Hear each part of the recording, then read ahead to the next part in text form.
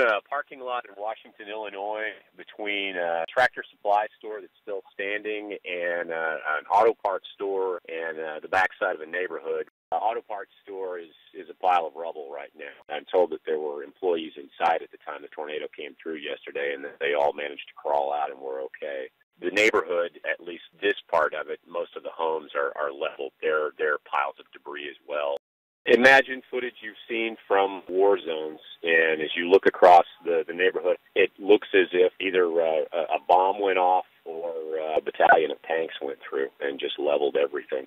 The sight of just home after home after home over a series of blocks in a neighborhood from where I'm sitting, kind of down below me, is hard to take in.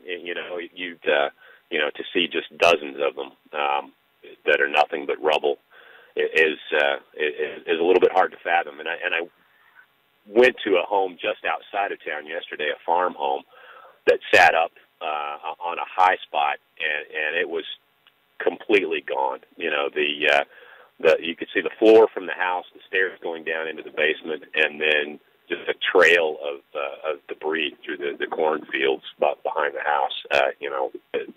What was that family's home yesterday morning is just not there anymore.